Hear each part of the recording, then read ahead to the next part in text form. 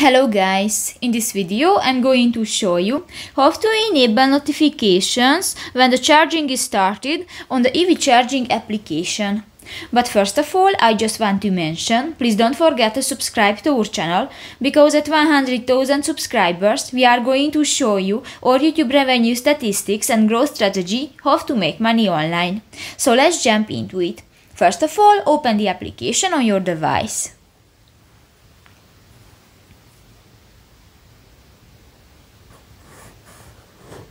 You go to the second option, the profile, next to the map option at the bottom of the screen, and here you can find the fifth option, the settings. Here you can find the notifications section, and you can find the first option, the charge started button.